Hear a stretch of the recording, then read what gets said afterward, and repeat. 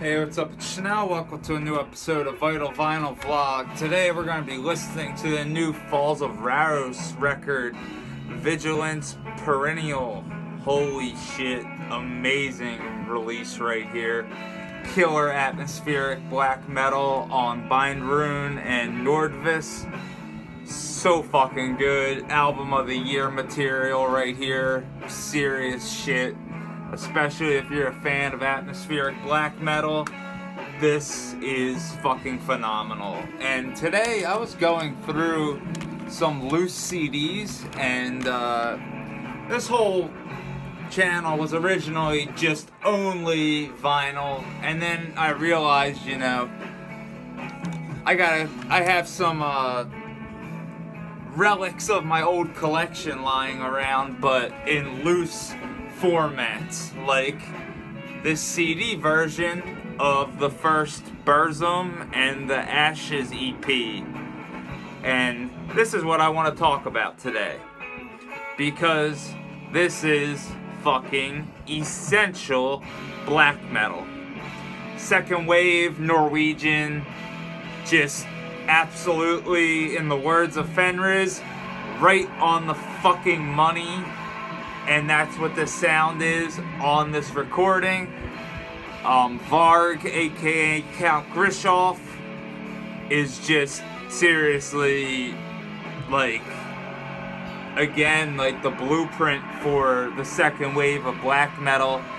I said before was kind of perfected with Dark Throne's Transylvanian Hunger, where this, you know, was kind of one of the first, like, really, I hate using the word, but true Norwegian second wave black metal releases. And it just, when this came out, like, totally opened up the scene and blew up, because like it was on a real non-demo tape format, even though production wise, like, if you watch the Until the Light Takes Us documentary, when Varg is discussing this, the first album and whatnot, he's talking about how he just wanted the worst equipment possible in the recording studio to help capture this just kind of anti what was going on down in Florida in More Sound Studios, just kind of like pretty much an anti-death metal, like, statement, which ended up turning into a movement. And towards the end of things, the murder of, you know, a couple human beings from different cliques and whatnot, and a lot of talented musicians doing jail time just by taking the music a little bit more serious than they should have. Like, they really were looking at some of those first wave black metal bands, and, you know, we're taking the evil lyrics and evil content really to heart. And it is what it is. I mean, I understand sometimes when I read old interviews and, you know, Samuth is explaining, like, alongside Varg as well, like, why did you burn down these churches? And these churches were built on top of their culture's ancient religious, like, runes and, you know, sacrificial stones and whatnot. Like, pretty much the equivalent of a holy place for a Christian or any type of religion is where the, like, when the Crusades and whatnot were going on, and that was what they would do. They would erect, like, a church and a Christian holy place on top of a heathen holy place, and pretty much say, like, hey, you're either gonna follow our fucking rules and follow our God, or pay the fucking consequences. Like, and it's crazy, because I understand, like, from a, you know, philosophical standpoint, like, it makes sense to, you know, want to destroy your enemy that is, you know, Christianity, and that's a way of doing it. But also, sonically, like, this album has more to do with Dungeons and Dragons than anything else, and it's awesome. Like,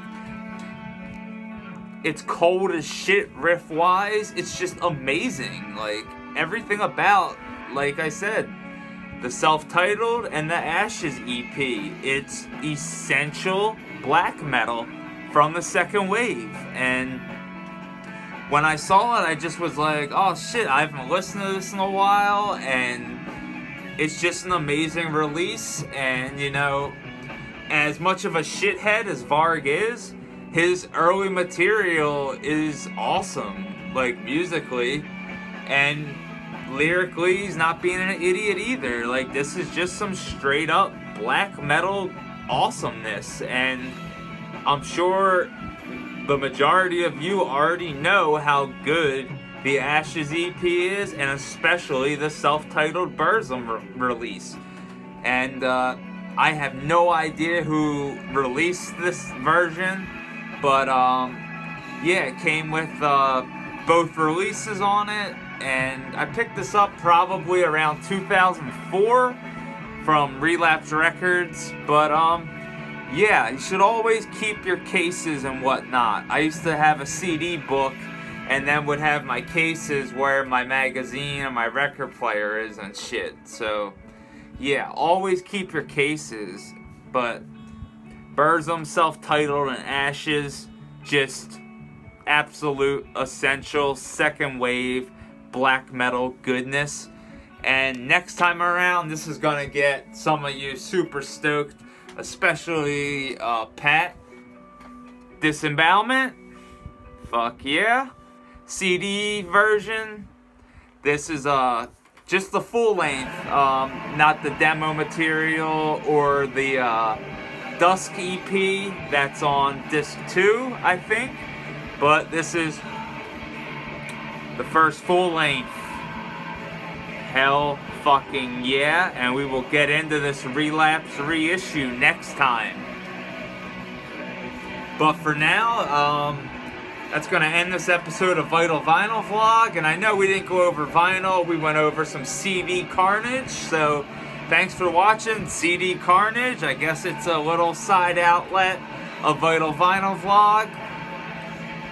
We could even throw cassettes underneath this format. Cassette Carnage, CD Carnage, whatever. It doesn't matter. What does matter, though, is both of these releases I wish I still had the cases for. And, yeah. Burzum, self-titled, and Ashes absolutely needs to be in your collection in some way, shape, or form. And yes, Varg is a shithead. And you shouldn't listen to a word he says. He is an unreliable narrator for the most part, in every way, shape, and form. And also, if you want a good laugh, or if you want some interesting black metal stories from, you know, the Black Circle and whatnot in Norway, check out Varg's YouTube channel. I mean, it's pretty insane, and he has a lot of shit I do not agree with at all politically and stuff, but for a good laugh, and also for a good history lesson. If you're into history, the guy kind of knows his stuff, but he is a shithead. But this album is pretty much, in the words of Fenriz again, on the fucking money when it comes to the second wave of Scandinavian black metal. And we have been listening to the new Falls of Rauros release on Bind Room Recordings. I can't recommend this album enough. This is so fucking good. Killer US black metal from Maine.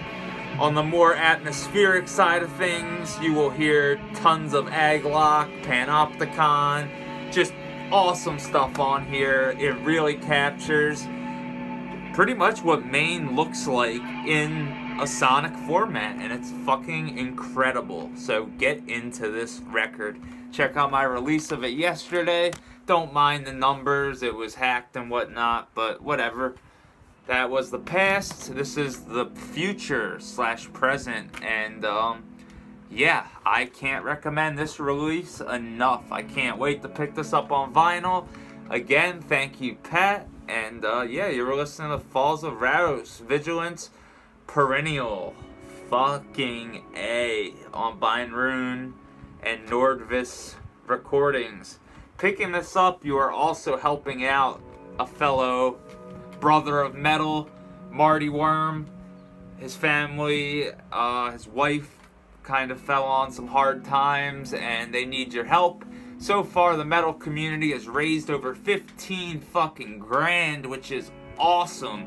Like, seriously, you guys are amazing. And even if you go and just buy an album, you're helping out in the long run with, you know, Marty's situation, and you're getting some killer music, because I've honestly never heard, and I'm not just saying this, a bad release from Bindrune or Nordvis. So if you've been listening to how beautiful this record is, like, seriously, get into Falls of Rauros. And yeah, thanks again for watching. I love you guys, and yeah, keep it fucking brutal, stay deaf.